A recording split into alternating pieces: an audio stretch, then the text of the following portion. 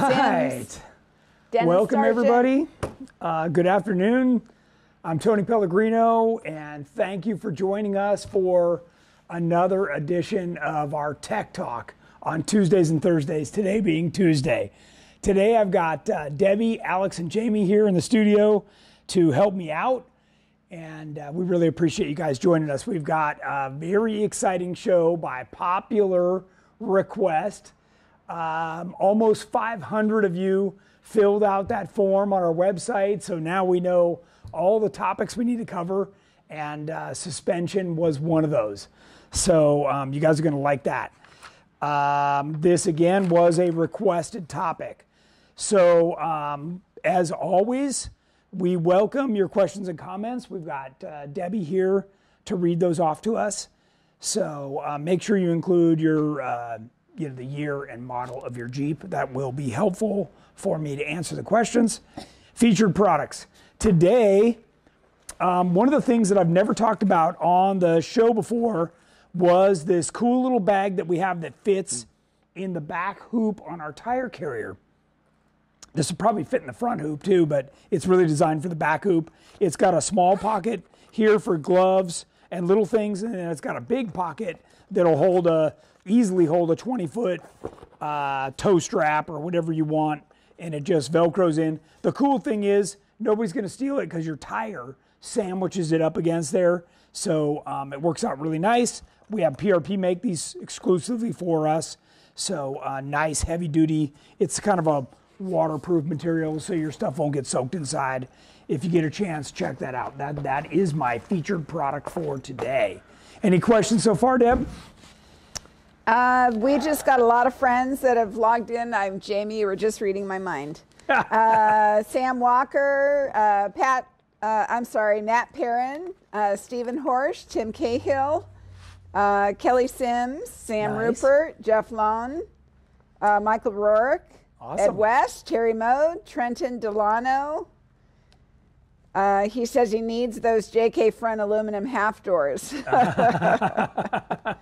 Jeff Rearda. So we got lots of friends on with us today. Awesome. Thank you all for joining us. I really appreciate it.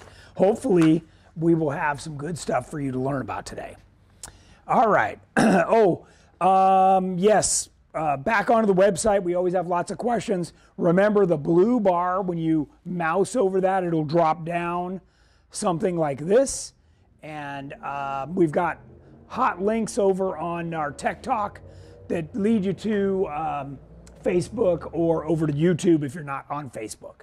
Remember, our search box is super smart, and you can type anything in there, part of the description, part of the part number, and it'll pull up everything you're looking for. All right, let's talk suspension. So this is, I don't know what this is. It looks like an LJ factory or, short arm suspension that uses the factory brackets. So most people, and I'm gonna try and dumb this down and do an overview of kind of the basics, right? And then this hopefully makes sense by the time we're at the end. Most people walk into an off-road shop and say, I want a lift kit, tires, and wheels. Well, this is what you're gonna get sold. They're gonna sell you something that bolts onto the factory brackets. It might have urethane, it might have rubber in the joints. It's going to be fairly cheesy is what I'm gonna call it. They put spacers in to lower down your belly pan to keep your driveline angles from screaming. Otherwise you'll burn up the drive shafts or get a nasty vibration. You can see that on this suspension now, if you ever looked at your factory suspension, they were designed to be flat, okay? So these are now angled. And that is not great, because now every time you hit something, the suspension has to kind of absorb it and try and go up, meaning go past, vertical to go up and absorb that impact. Now the rear, that's a little easier because it's like a trailing arm, right? But it's still very well down. Now where this affects you is when you go to climb something, right? So that rear suspension is sticking down and it starts doing some really weird stuff. I see Debbie standing up. Does that mean we have questions? I don't like having to raise my hand. We've got, first of all, we've got Brave Motorsports joining us awesome. via chat. So I just wanted to let you know Dave that from Brave. Don't get mixed up. Dave from Brave. Yeah. Brave is one of our dealers in Texas. He's installed our Elite and our Tracer systems for his customers. He's also built a lot of his own suspensions. So he is on today to kind of be that third party to help me answer questions as well. So Michael Rorick has a question asking, what is the general lead time on axles ordered 60 front and full float rear 70? I think right now you're probably looking at like 8 to 10 weeks would be my guess if you don't already have your order in. If you've got your order in, and by the way, when we quote deliveries, we don't give you a real quote until you have an order in, because we have so many people calling to ask the same question. And then they wait 8 weeks and call back and go, okay, are they in stock? Well, it's not how it works. We sold a bunch since then. Yeah. So. Andy Orlando, off-topic question. Any chance of some interior bags for the JLJT half doors from Simpson or anyone else? I can't run PRP bags with Simpson seats. You could seam rip the little tag and just make it go away. Yeah, probably not. We have to order those in a pretty big quantity in order to get now. You might be able to have something custom made, but right now PRP is going to be our supplier for a while on that. Okay, back to it. Any questions on the short arm stuff, Deb? Not that I can see yet. Okay, so this applies to everything. Everything Jeep Wrangler. You're stuck with bolting to these factory mounts. By the way, there's upper mounts. They're hiding up here and up here in the back. Where the upper arms go. So I just want to show you what's happening the moment you put a lift kit in, okay?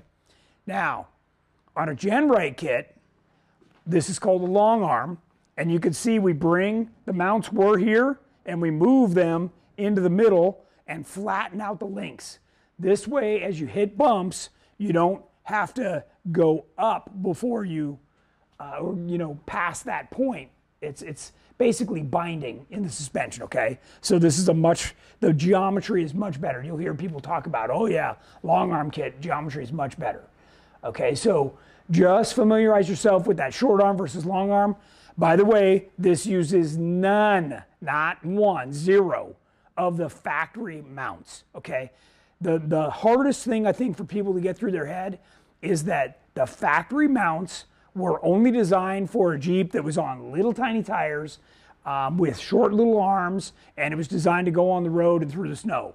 So now we're talking about long travel, bigger tires, so we don't use any of the factory mounts. And the moment you can get over that, the moment your life is going to be much better.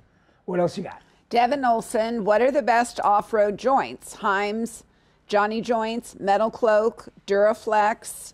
Also, what is the best way to maintain Heim joints? Okay. All great questions. So this is a Johnny joint, and this has a special grade of urethane inside.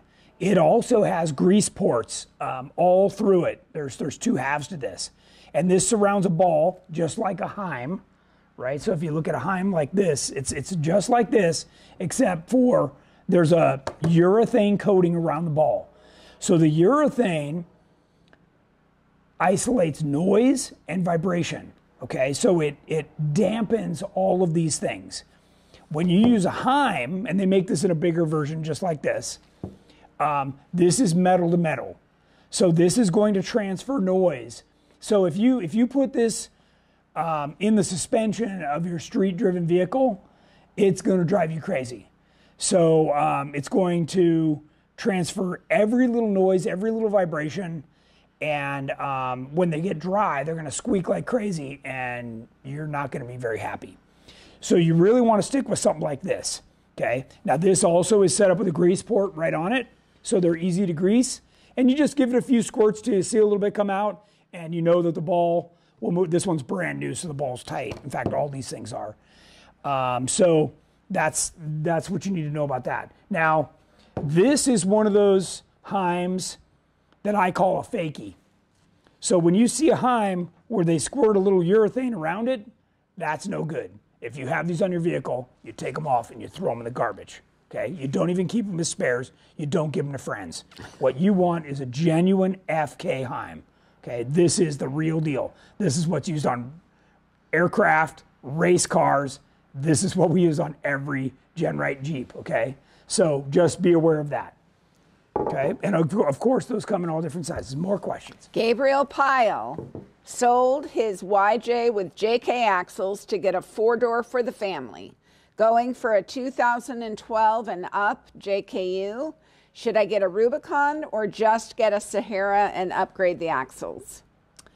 So once you pass that threshold in 2008 and you get into a JK, you've got to understand that those vehicles are heavily computerized. The processors inside do not have the capability of understanding what's happening on your vehicle. So you really want to get a Rubicon. You're better off to start with a Rubicon. Your ability to use a programmer to tweak things within it, shift points, gear ratios, all that stuff is much better with a Rubicon. So in my opinion, you always want to start with a Rubicon, okay? Well, before I go on to that, I do want to address one more thing.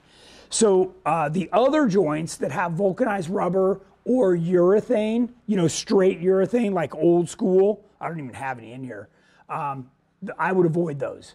So a couple of those ones that gentleman mentioned are just, straight rubber. That stuff just breaks down and falls apart. This is a long-term solution. Okay, they're 45 bucks, whatever they are, 50 bucks, and it's greasable, rebuildable. This is what you want. Big inch-and-quarter shank. That's what you want. This is the only thing that I'll run on any of my vehicles, and that's the only thing that holds up. Okay, what else you got? Jacob Stewart, can you do a 4-link on an 03 TJ with your GenRight gas tank? Can I do a 4-link? Can you do a 4-link on an 03 TJ Yes. with your GenRight gas Yes. tank? So it doesn't require our gas tank to do the 4-link, but when you do the 4-link, if you get our gas tank, then you can move the axle back, which is what you're going to want to do because you're going to want to be on bigger tires. It's like I'm trying to help you cut to the chase. So, yeah, if Jeeping's your thing, you've found the right guys because we're going to get you all the parts you need to make it trick. David Coburn has a good question. Okay. Tony, do you modify your kits that go to market based on what you find with your test vehicles, such as Terramoto? Yes, yeah, absolutely. Basically, what we do is we'll build something. Let's start way back, right? So way back, it was my YJ, and my YJ we put on and cut off all different suspension configurations.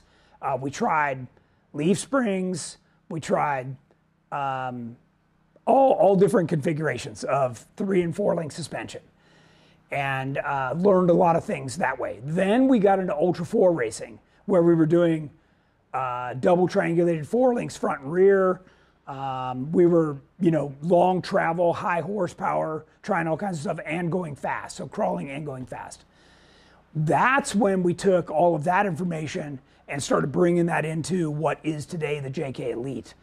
And when you look at whether it's the Tracer or the JK Elite, what you're getting is basically the same parts that you would use to build a buggy, an off-road buggy, but it's got a Jeep body on it.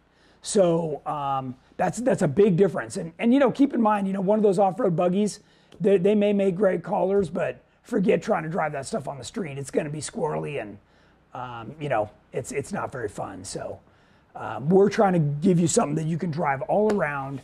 And absolutely, we take everything we learn from that. Material thickness, bolt size, the quality of materials, who the suppliers are, we take all of that into account, and that all I want to do is offer you the best possible product. By the way, if you haven't watched the show very much or you don't know very much about me, when I built the JK Elite, I didn't care if I ever sold one. Okay, I built it for me. I wanted the most badass JK and suspension that could be possibly had, and I didn't care if I sold one. And then, of course, shortly after that, when people realized what it was, they started calling us and wanting to buy it. So, yeah. What else you got? You ready for another Sure. question? Ed West has a 1977 CJ, 14-inch, 2.5 King IBP shocks, Rock Jock 60 front, Rock Jock 70 rear, 500 horsepower LS3. Question: when you went from 40-inch to 42-inch tires on the old Growler, what changes did you make to accommodate the 42-inch tires? Yeah, I tried not to change anything. I mean, the reality is 42s may not fit your build, right? Because maybe where you mounted the links is going to be too wide, and every time you turn, it's just going to be rubbing. And the last thing you want to do is keep putting more offset wheels on. But you're definitely going to have to do some trimming, of the fender well to open it up to make sure that tire's got room to go to stuff in there. But I really didn't want to change the ride height, the setup. I didn't want to change anything. I just wanted to put bigger tires on. So you can try it, but it does put a lot more stress on things. So it's like adding a locker. You're going to find stuff that's going to break now that you had no idea. Now, like adding a locker, it's also going to take you a lot of places a lot easier than you've ever been before too. So, yep, it's cool. It is for sure. What else you got? Cord Killinger, what's the telltale sign that a Heim needs to be rebuilt? Slop. So what'll happen is that, like, this one's tight, right? This is brand new. I don't even think I could, even if I shove something in here, I don't even think I could move it. No, it's super tight. Okay, so these are Teflon lined, but what'll happen is they'll start to move, and then this will move really easy. So basically, if you grab your tie rod and you can move it back and forth and it's kind of sloppy, that's first sign that it's getting there. Next is, say this is on a track bar, so let's turn this way. You can actually grab the body and yank it back and forth, and you'll feel a little bit of play in here. Now, the bolt better not be loose. Almost all the ones that people come to me complaining about death wobble, I go over and the darn bolt's loose. So make sure your bolts are tight and use good stuff. Don't use coarse thread, nasty, non-locking nuts and stuff. You got to use good stuff. We sell all the good stuff on our website. You'd have no excuse for saying I didn't know. We've got it all. So if it's sloppy this way, now the reality is these aren't going to just like fall apart and leave you stranded. But what's going to happen is the performance is going to diminish, right? So you just want to keep an eye on this stuff. What I usually do is before they get clapped out, I'll take this off, put it in my tool bag. I'll get a brand new one, put it on. I know the old one's good to go. In a real bind, it'll help me or somebody else, and that's all you need to know. Now, if you want to keep these from squeaking, every once in a while, put one drop of grease here, one drop of grease here, rotate it, get that grease worked in, and that'll keep them from squeaking. Okay, what else you got? Anything? Dave Rupert, what does Tony think about the adjustable phony joints that have the ring you tighten up with use? So what they're doing is all of those are copies of what is the original Johnny. So the original Johnny is a solid back with a snap ring, right? So this gets preloaded, you pop in the snap ring, and these are good for many, many years. I mean, I think I ran my first set of these on the Terremoto for 6 or 7 years before I even rebuilt them. So the other ones, what they do is the materials inside start to break down. So they have a little nut that you take out a set screw, you turn it, you put the set screw back in. Well, although that may seem like a good solution to you, or the guy behind the counter selling it to you, the bottom line is it's for what, another 20 bucks, or not even that. You can get the real deal and not be doing that. So what else you got? Trenton Delano wants to know if your yellow hat is on sale on the website. Should I answer that question? Sure. That would be a hard no unless it accompanies a check to pay for the company. Yes, there is only one yellow hat. And it is available, but the entire company goes with it. Yes. So, yeah. Funny. You better keep moving on. You're not going to get to your content. We're not going to get into this today, but maybe on some other show when a bunch of other hats are in here. The color of your hat, if you work here at GenRight, is the hierarchy of the company. So we'll explain that someday. All right, so here's another shot of the short arm on a front. You can see how that's really angled down. And there's that upper control arm. By the way, that's, you know, like folded sheet metal. That's totally cheesy. And the bolts are tiny, you know, so just not a good setup. Again, I just want to reinforce with you guys how you can only do so much with the stock brackets. Now, if you go out and off-road a lot, what's going to happen is this is going to be bashed anyways, and it's time for you to cut that off and get rid of it anyways. Okay? All right. So here we are back underneath. Again, short arm. This one's not quite as ridiculously angled down. This probably looks more like most of the Jeeps that are out there. You can see the upper control arm mounts. There's another one up here with those coming off, and the lower control arm. At least this guy got real Johnny joints, so he's got something going for him. And this thing won't get clapped out too quickly. So again, remember the short arms are going to have to work even harder to make that range of motion. So typical Jeep with a lift kit on it has about a 10-inch travel shock. Okay, so whether it's a short arm or a long arm, they're still supplying that same 10, maybe even a 12-inch shock, and then you're really working all that stuff. So just keep that in mind. I know this is not the stuff they talk to you about at an off-road shop, okay? This is the stuff that I'm telling you. And if you haven't already figured it out, and it's the reason why your stuff keeps wearing out or breaking off or whatever else, stop just MacGyvering it back together and fix it right for the last time. Okay, so here's a GenRight undercarriage, right? So you can see the arms are longer, and we only use one upper link. In the factory kit where there's 4 links, it's binding. That whole thing is binding the whole time. And the whole thing's fighting itself. Now, that gives it some stability and some good road manners and some of those other things. But what it's also doing is wearing stuff out. Okay, now remember, we talked about this in the last live or the one before that when Ernie was here from Torco. You know, a lot of these things from the different manufacturers that are trying to sell you stuff are planned obsolescence, right? They want you to wear this stuff out. They want you to buy a new one. Okay, I don't know about you, but that's not what I work hard and bring home money for every day. I want to buy stuff once or as seldom as possible, but buy the right stuff. I don't want to work on it out on the trail. So you can see we changed out the cross members. Everything's big, beefy. Same on the axle. The shocks are mounted way out toward the wheel where the shock and spring control are.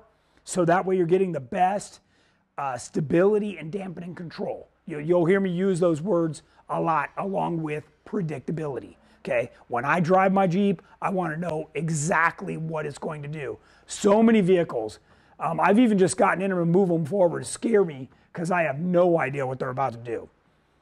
Okay, here's another shot going the other way of that 3-link. You can see how it flexes really nicely. And again, all the spring and dampening control are right in line and giving it that maximum stability. Okay. Any questions on this stuff, Deb? Let's see. We've got a question from Raymond Taylor. He currently has a TJ, but he wants an LJ. What's your opinion on TJ6 conversions for us LJ wannabes? So we're working on that conversion. We started with Jamie doing the growler, so that was the first one that got converted, and now it happens to be a YJ, but the tubs are similar enough to a TJ. And our plan is to offer that, not just the frame extension. Everybody can, give you guys some tubing and tell you to weld it on. It's that whole inner cargo area and inner fender wells. We're going to give you a complete solution that makes sense and gives you the ability to do that. So it's not far off, I can tell you that. Thanks for asking. Ricker Goldsboro, 2004 LJ long arm kit, like what is in the picture behind you, using Data 44 available, question mark. So budget tracer kit. Right. And I get that. It depends on the tire size, right? If you tell me, okay, I'm never going bigger than 37s, Tony. The downside, I mean, sometimes you can find a high pinion 44. I believe in doing it once and being done with it, but I understand some people have to kind of step there. So, do what you can. It's possible. It is possible, but what's going to happen is that, the axle's more narrow than this. So you can't run as big of a tire because the tire starts getting into everything as you articulate. So it is possible. And on our website, back where I showed you, go to the galleries in the blue bar, drop down. There's a JK, a gray JK in there on 37s that kept all the factory 44 stuff with an Elite kit. So something to look at. Stephen Williams, how long do the mounts hang off the frame in the picture on the monitor behind you? So, all of this stuff, if you notice, none of the brackets hang down below the axle. These are all flush with the belly skid plate. So this stuff is just big enough to fit the Johnny joint. So we can go back just a little bit here. I mean, this is a JK, so these are flush with the body. Yeah, you made that comment when it was the side picture. This one? No, keep going. No. Keep going one more. There you go. This one. So, that's the thickness of a Johnny joint. So, it's probably 3 inches, I'd say.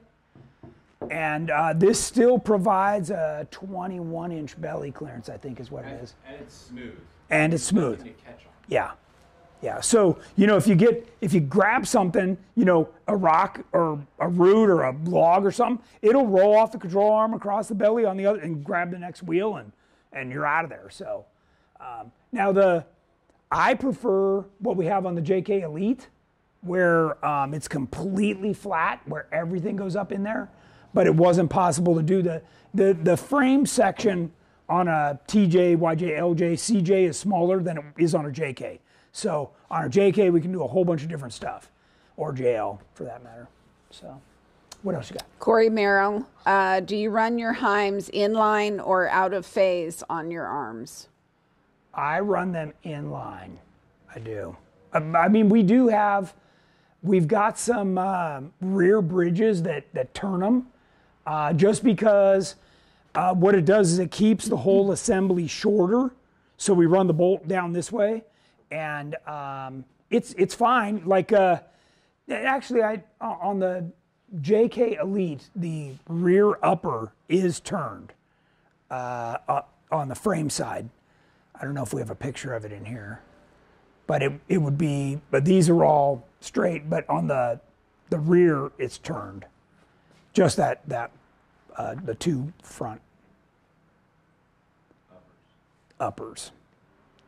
And okay, so this is, this is a factory JK. Before we were kind of looking at TJ stuff. Here's factory JK stuff. You can see these brackets, how they hang down, the cross member, you can see this one's already been hit. They got these funky square arms that are already kind of bent, and there's just a lot of stuff hanging down there asking to get hit, where over here it's all smooth. I mean, this is literally the same Jeep. You can see the same little oil pan. So yeah, just a completely different. And now we didn't have it on for this one, but we make a nice transmission and engine oil pan skid for the JK Elite. like we do for the Tracer. Yep. Bobby below me, I may have missed this, but what is the belly height difference between the JK Elite, the LJ Tracer, and the new JL EXS? The belly heights will actually all be the same. So if you're talking about 40-inch tire, it's going to be you have the ability to move it a little bit based on preload, but you're going to be anywhere from 20 to 21, 22 inches, depending on what kind of wheeling you're going to do. If you're going for the big boy trails out at the Hammers, you're going to want to be in that 21 or so range, or you're going to be bellying on everything. So. Stephen Horsch, if you stretch a TJ, what is the magic number you want to get to? Well, that depends on the tire size. So if you're on a 37, 100-inch is the magic number. If you want to go to a 40, it's like 102, 105, right in that range. Some people believe it's longer. Some people believe it's 110, But the reality is in a TJ or YJ, that's, you got the wheels clearly sticking out, on both ends. Which, if it's a trail rig only, knock yourself out. But if you want to drive that thing on the street, the highway patrol's not going to be very happy with you. So, on a JK, that's super simple because a 4-door is 116-inch wheelbase and mine's 118. So, and on 40s, that rocks. It's absolutely awesome. So, that's got the perfect breakover. Takes me everywhere I want to go. So, yep. Some guy named Nick Repanich asked, oh, this guy's trouble. Is the Heim designed to pivot on a greased bolt, or the bolt clamps the center and it pivots in the Heim? Very good question. Leave it to the engineer. Yes. So on all of these, there's a ball inside here, and the ball. So you clamp it, and then the ball is what's supposed to actually move, not on the bolt. So by the way, you get strength and amount, what they call double shear, right? So single shear is this, right? Double shear is this, and then you put the bolt through and you clamp it down. That makes it really strong. Okay, it's almost as strong as welding it. Having a well-fastened bolt. So you gotta. That's why I'm always telling you guys to check your torque on your bolts. It's super important. The moment something gets loose, it's not long to live. I can tell you that. So, but great question. We got lots of questions. Okay, keep them coming. Jacob Stewart, I have an 03 TJ and am trying to decide what is best. When the build is done, I'd like to still be able to do highway and DD if I like to. I'm also on East Coast, and that is terrain I crawl on. Would it be a horrible idea to do a trailing arm in the rear, and why? So trailing arms is a whole nother dynamic. So what was the Jeep? What we start with? Was it a TJ or an LJ? 03 TJ. TJ. Okay. So like you've seen, we use on our Ultra 4 cars and stuff. You can use a trailing arm. That starts to change a lot of other dynamics, including the fact that you potentially no longer crawl anything, that you launch stuff. Okay, so just like, guys, you got to be careful what you wish for. Where I almost started this whole tech talk was to have you imagine like the absolute ideal vehicle, right? Where you say, okay, would I use 44s or would I use 60s? If I did, would they be high pinion or low pinion? And, start like walking you through, would the belly hang down or would the belly be flat? Would they be, double triangulated? You'd have to answer all these questions, right? So at the end of the conversation, basically where you get to is if it's a LJ, our Tracer, and if it's a JK, our Elite, because that's what we've done. We've taken the absolute. I didn't have to start with anything. I just cleaned the slate and went, I'm going to build the best thing. So, but it's got to fit under body. So if you're designing an Ultra 4 car, a buggy, something like that, you can move things into areas where you don't have body, or you just don't have constraints of up travel because there is no body. So, but that's to me, those conversations don't even exist. That's not you guys. If you're watching this show, you've got a Jeep that you want to drive on the street. Even if it's just to get you, like if you're in Moab, when you come off the trail, all the way back to your hotel or your RV. So these are the things you got to think through. If you decide to make yourself a dedicated trail rig, that means somebody's got to schlep back around and, trailer, something back over to get you. It's not ideal. It's not ideal. Okay. All right, what else you got? Jim Smith, 2021 JLU Willys 2-inch Mopar lift kit with MT35s. Would a TerraFlex short arm kit improve the ride quality over stock control arms? Okay. Ride quality is going to come in that scenario, right? Because you're not talking about a big lift kit, right? This is you're down low still. Is going to come from springs and shocks, okay? The control arms are doing very little in your situation. In terms of if you're talking about ride quality on the road, on a fire road, that's really all about springs and shocks. Yep. And air pressure in your tires. Yeah. What else you got? Funny comments about the yellow hat. Now, the question about the control arms is, you upgrade and it's going to last and they won't get clapped out and, give you death wobble. That's, just depends on. But if you're just talking ride, that's my answer.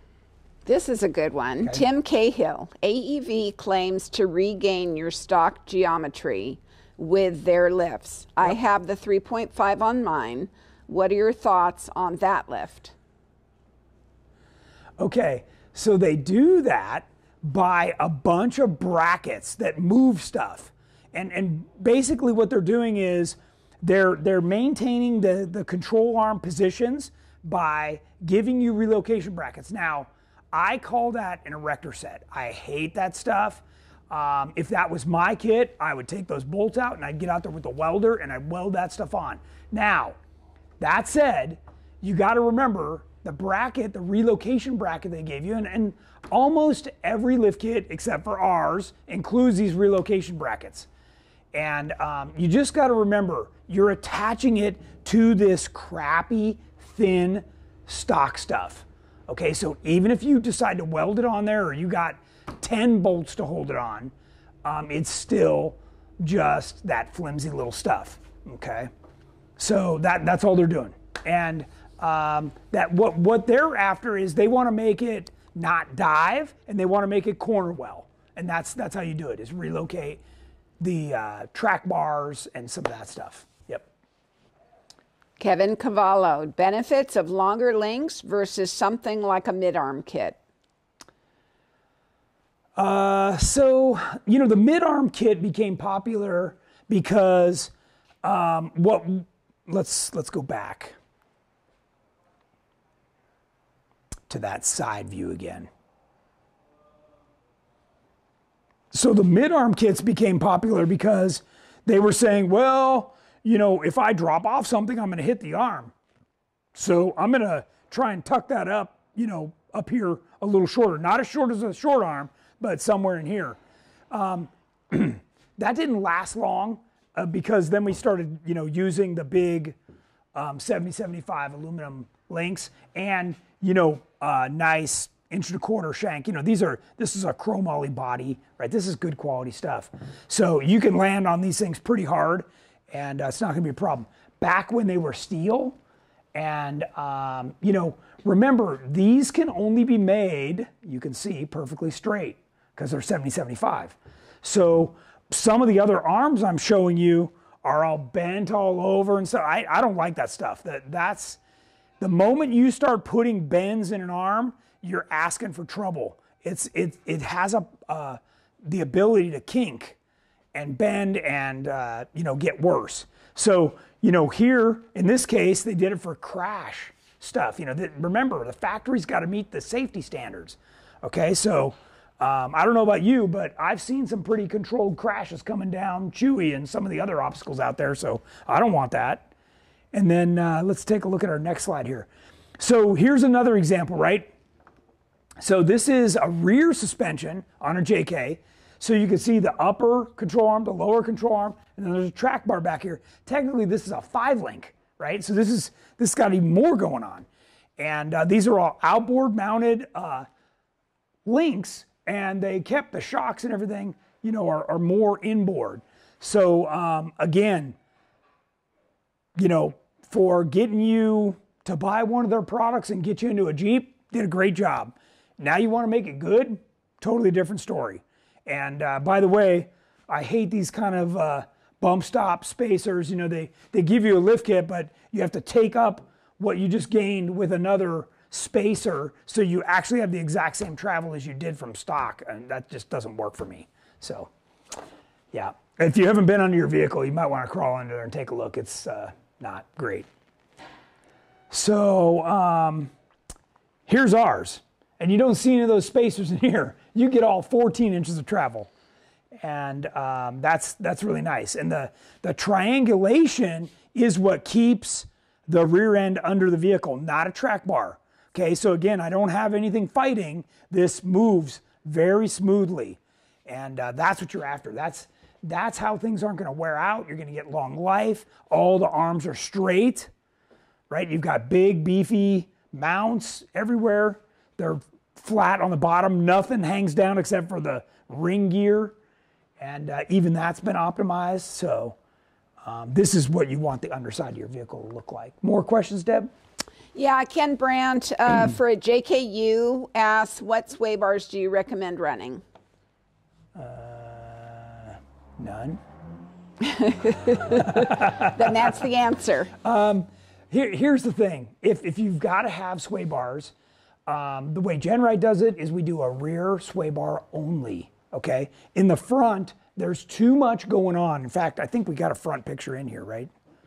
Is it the next one? There's another rear. There's a front picture. Okay, so we do high steer. You got all this set in there.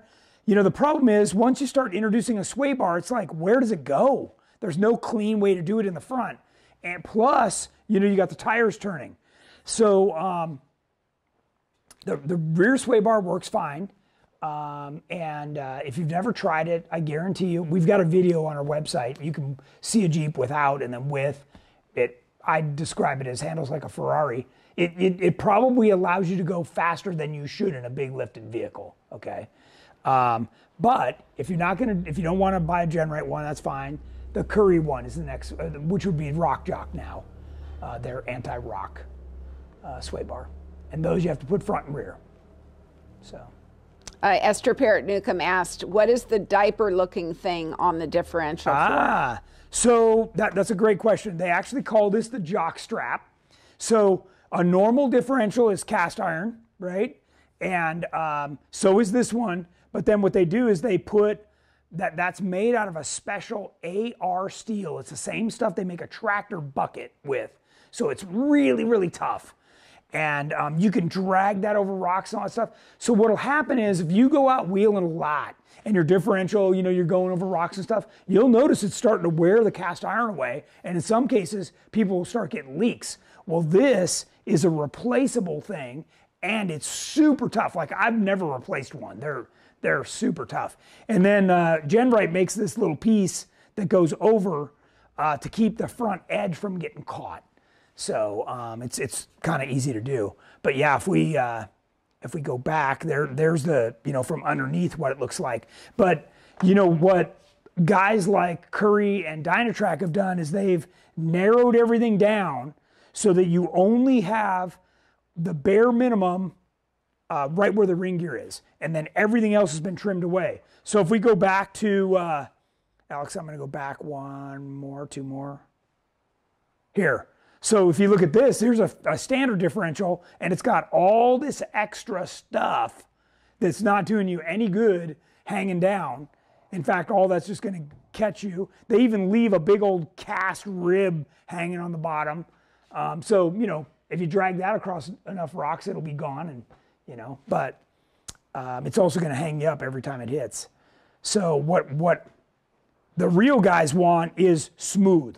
We want everything smooth. And that's what you're looking at. Ryan Boudreau, what are the benefits of the single triangulated versus the double triangulated system, and how are the road manners for each? Okay, very good question. So this is single triangulated. So you can see the upper links are triangulated, the bottoms are almost straight, okay? That's what we call single. This is double. So now the lowers are brought in, the uppers are brought out. Here you can see that turned. The Johnny joints turned like so instead of like that on that upper link. It's because it's up against the bottom of the body. We got everything up as high as we can. So the double triangulated, let's see, what's the best way to explain this? This is where I wish I had a video. Because on the Terremoto, it's double triangulated. So when you go through something, the rear tire will actually help keep you on the obstacle. Many cases, when you've been out wheeling, you've had to like go further with the front wheel so that the rear wheel will climb. Well, you don't have to on double triangulated. The rear wheel will follow. The single triangulated provides a little bit more stability because the roll center is different. So this, as you can imagine, it's double triangulated. It's like riding a motorcycle, right? It has no resistance whatsoever other than what's in the shocks and the springs. So where the single triangulated has a little bit of resistance to it. So that's going to give you a little bit more stability. Now the reality is this is put on a 118-inch long wheelbase vehicle. You don't even notice it. And because of the way we do the front 3-link, if I can go back, somewhere in here. Let's see if we got one more picture. So it's kind of hard to see. But our track bar, which is right back here, what this does is it cancels that roll center. So by having one end of the vehicle with a track bar, and I'm putting this in real simple terms, right? There are very technical terms for all of the instant centers and roll centers and all these things, but I'm trying to explain it in a way that would make sense to everybody. This makes it so that when you side hill, the vehicle feels stable. If you put a 4-link, a double triangulated on the front and the rear, the body will just flop over. It has no resistance whatsoever. So you know, everybody starts talking about all this stuff and, oh, I got this design and I'm going to do this and that. I mean, they have no idea. They've never done it before, obviously. So what else you got? Eric Trujillo, I'm starting a 3-link long arm setup in the rear of my 08 JKU. I need the lower frame side brackets and arms, but can't get a hold of anyone about getting just these parts. Do you sell just those parts? We do, but it requires calling in and talking to one of our guys. That's not available just through our website. So, yeah, if you want something special, and this is a busy time of year, so special requests are, yeah, pretty tough. But call in and talk to one of my guys. They're still there for another 10 minutes, so, yep. Pat Whitney, hey, Tony, I put a Rock Chalk 60 in my 05 TJ-LJ, yeah, and am in the process of building a 91 Ford Kingpin 60 for the front. Should I worry about it being 5 inches wider than the rear? And would just putting wheel spacers in the rear to match be okay? Always great to see you in Moab. All great questions. So first thing is the offset on that 60 you bought is not right. So what happens is they make this shorter so you don't have anywhere to mount this control arm mount, and they make that side longer. Okay, in a Jeep, we need the differential moved over. This is all part of our specs that when we tell you we've got our own axles with Curry and Dynatrack, we're not kidding. Like how much the knuckles are rolled, the pinion angle, the width, all this stuff is everything that we've spec'd out through our experience and in CAD, right? So there's no mistake to any of this stuff. So when you buy junkyard axles, you start getting all this random stuff. Beside the fact that they're going to come with giant brakes, 8 lugs, you know, you got a bunch of other things you got to deal with. Then Now you're talking about, and I love this because this is typical, right? You go get one rear end, it's this wide. You get the front end, it's this wide. So, I mean, it's 8 lug. You could run spacers. I'm not a fan of spacers. You could do what's called retubing, where they drill out these plugs, they push the tube out, they put a brand new tube in, make them both the same width. So there are some options, but what's happening is the cheap junkyard axles have now turned into very expensive stuff. So just keep that in mind. John JD asked what your thoughts are on the Fusion 4x4 axles. No thoughts. No thoughts. Let's see. How important, this is Brandon Pittenger, how important is it to wrap the exhaust with either type kit? Yeah, very. So just like we show here, especially when you get around joints and stuff, you know, everything here, and I mean everything, you know, right down to, you know, our most basic vehicle that we have in our fleet will have a wrapped exhaust. And we recommend DEI, Design Engineering Inc. We sell it. You can buy it from them. You can get it from Summit, Jegs, like everywhere has it. It's really good stuff. We usually, yeah, this is what their logo looks like. So good stuff. They make everything, little booty protectors to exhaust, muffler covers, and then the wrap like you see there, and that this stuff up in here, you know, that sticks onto the bottom and the firewall. All really good stuff. Yep. Ed Vindasius, I have an 85 CJ7 going to 3-link front. Should the upper link be the same length as the lowers? It's almost impossible to do that. So you can see even here on this one, what we do is we try and get that close. It reduces what's called drive shaft plunge here on the splines. Okay, I wouldn't get crazy about it. It's not the end of the world. And by the way, you know, in some cases, like a CJ, the pumpkin is on the other side, right? So a lot of the time you got to move the upper link over to the passenger side instead of on the driver's side.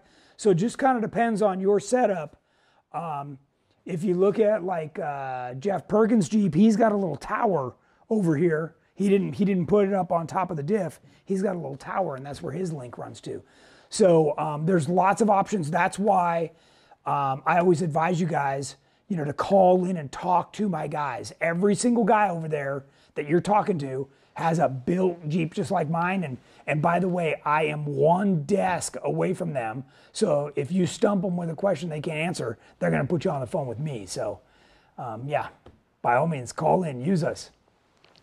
Zach Beck, how difficult would you say it is to put on a tracer kit with a stock motor? He does not say what kind of Jeep he has.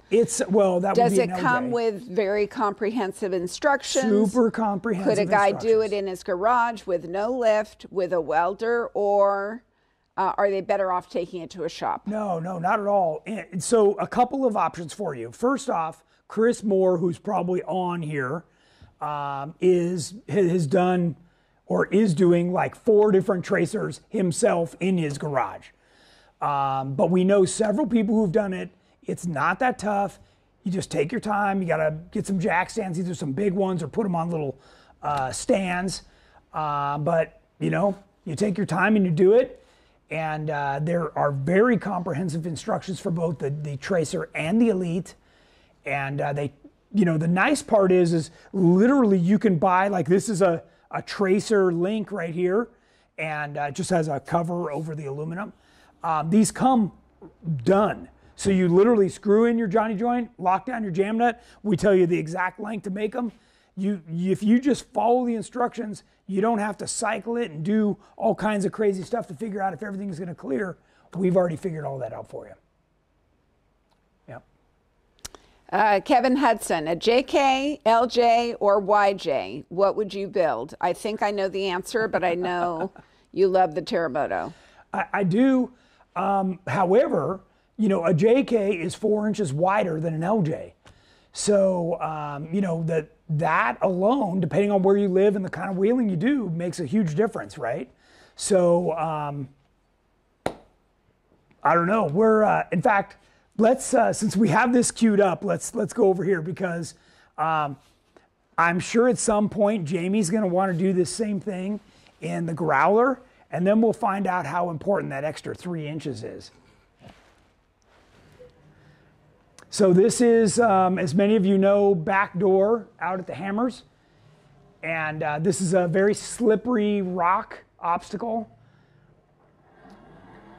There's 2 different attempts in here. Okay. 2 different. So part of what we're trying to show you is that the dampening control and the anti-squat are part of what makes this work. And what you're after is, it'll replay again. You want to make sure that the tires don't start bouncing. All of you have probably experienced that, you know, where you go to crawl something and the whole thing starts bouncing and everybody says, stop, stop, stop, you're going to break something. So you can see how it's keeping those tires pushed down. The anti-squat is what makes them look for traction. And I know everybody talks about all these terms and it's hard to, you know, have any context to grasp these things, but that's why I wanted to show you, you know, this kind of vehicle and what's happening here, because it is important. And I think this day I had 9 pounds of pressure in the tires. They're not as low as I normally run them. So, and by the way, this first ledge is only half the challenge. The next ledge is just as tough. So. But you can see that next time I did it, I was just a little bit faster, maybe a mile or 2 an hour faster. This one was more of a crawl. Yeah, that was the first one. Yeah. So we went out when we did this day. I did it 7 times in a row. So, and then once you know what to expect, you know, of course you can hit it with a little more oomph. But this is where wheelbase plays a big part. You know, having that longer wheelbase is, you know, pretty important. So, yeah, nice little pause for a video there. What other questions you got? Eric Lloyd, which is a better rear setup for an FJ40, the double triangulation or single? Depends on what you're trying to do with it. Most of the time, people choose the single triangulated. It has a minimal amount of rear steer. It's only about 4 degrees at worst case. And you can run a 14-inch travel shock with that, and it's very reliable. And by the way, we sell that bracket kit for $99. So for the 3-link front and the 4-link rear frame side are only $99 each. So check those out. It's a crazy good price. Roger Herman, what maintenance is required on those joints on the arms? Just re-grease, or should they be pulled down every so often? You know, it would depend. If I was checking this, you know, again, just like we talked about on the steering, you know, I'll get up and grab this control arm and I want to see, does it move? If it moves easy, then I want to investigate a little more. I'll pull the bolt and I'll check this to see, you know, if it feels like it's too sloppy. If it is, you just buy $4 worth of brand new urethane, you pop it in, re-grease it, and you're good to go. So, you know, and honestly, I think I've done that once. So, yeah, really, they're as long as you put a little grease in them, you just don't want to run them dry. So. Dave Rupert, what does Tony think of coil springs that are dual or triple rate, not coilovers, but traditional coils? You know, those were really designed for load, right? So, you know, they're trying to give you a nice ride when the vehicle's empty, and then as you load it down, they're trying to not squat too much and still give you a decent ride. So that's what those are really made for. It's a little bit different than what we talk about in terms of dual rate coil over. Because that's all adjustable. We can kick in when we want that second spring rate. So, yeah, good question. Owen Amos, is there a better year of JKU to build a Terremoto clone? So if you're going to go that route, I would buy the cheapest one you can find, because you don't care about anything except for the tub. So you're not reusing the engine, the transmission, the seats. Like you're literally gutting the whole thing, every wire, everything. So just pick up the cheapest. It could be salvage title, it could be whatever. Just get. I mean, honestly, if it's somebody who blew up the motor and it's sitting in their yard and their wife's on their back, that guy might be willing to pay you to get it out of there. So, just find one that somebody in their mind is like, this thing's junk. I'd be happy just to give it away. So, a lot of the time they're out there. I've bought them before. So, Stephen Horsch, what are good shocks to use for a coil spring lift kit? So the name brand ones that you're used to, King, Fox. I know that Radflow's out there, Swayaway's out there. There's definitely a few companies out there. Those are probably the ones that I'd stick with, that are, American made and good quality. I know Bilstein, they're out there too. So just a lot of them, it's all about availability. They're really hard to come by. So Larry White has a 2016 JK Rubicon. Would like to know if the Metal Cloak 2.5-inch kit is okay for a daily driver with 30-inch tires, 35-inch tires. Yeah, it's okay. It's just that's going to be one of those ones with the rubber instead of, a ball and urethane. So you just got to know that's what's in the factory control arms is the vulcanized rubber. So just keep that in mind. Granted, they're using a little bit nicer tubing and stuff than the factory did, but just be mindful of that. That's all. But it should be fine. Andy Orlando, curious on your JLU with everything happening under the hood, is the Elite fitting a 2.5 times 14-inch up front, or is it limited to a 12-inch? So we designed a kit so that it'll take a 14, but the first one we're doing is 12. And I'm running a 3.0 coilover with internal bypass, so IBP. So you can run a 2.5, but I'm going all the way to 3.0 right out of the gate. Yep. I don't know if you remember this, but on the Terremoto, I started with 2.5s and then eventually moved up to 3.0s. So this time I'm just going right 3.0. Jake Rocha, YJ front and rear 4-link 118-inch wheelbase. He's wanting 5-inch shock up travel. Will need 100-pound or 150-pound springs in rear. With such light springs, should I be worried about off-camber stability? Well, okay, so was it our last Tech Talk where we had the spring rate chart? What you want to do is roll those secondary nuts down and have that second spring rate kick in the moment that you start to tip, right? Just beyond what I would call ride travel. And that'll make that feel a lot better. Or, you can add a light rate sway bar like the Rock Jock anti-rock sway bar. Yep. Yep. What else you got? We are nearing the end of our Tech Talk. We've got a couple more questions. I don't even think I made it through. We're well over an hour. Yeah. Was there anything else super important that we had in here, Alex? We had that. Well, we can finish up on Thursday. I think this was just talking about like what a track bar does, that it keeps the front end under your vehicle. So, using a good quality one, using one that's straight as possible, all of those things matter. So, and what we do is we put a Heim on this side. It's hiding right back here because we keep it in line with the drag link. That's how you eliminate bump steer. We put a Heim on this end and we put a Johnny on this end. And that way it isolates the noise from the frame, out here at the frame. And down here, we don't care. It can make all the noise it wants. And that's got a giant 3/4-inch bolt through it, which is, by the way, twice the size of your factory one. Lots more questions. Okay, we can answer a few more. We'll go offline and finish the questions. But thank everybody for tuning in. Sure, yeah, thanks everybody. We had over 230, wow. Actually 245 viewers today. Awesome. So we had a great showing. I'm glad this is a popular topic for everybody, and I'm sorry I wasn't able to get to everybody's question. I will go back and answer some more. And of course, guys, if you can't find what you need on our website, call in, talk to my guys. They're a wealth of information. And we appreciate it. And I hope you find this helpful. And of course. And where are you going to be doing Thursday's Tech Talk from? Arizona. From Arizona. Yeah, I'll be out in Arizona with the Terremoto. Awesome. So okay. we'll be doing it out there. So cool. All right, and we could talk more suspension or whatever everybody wants.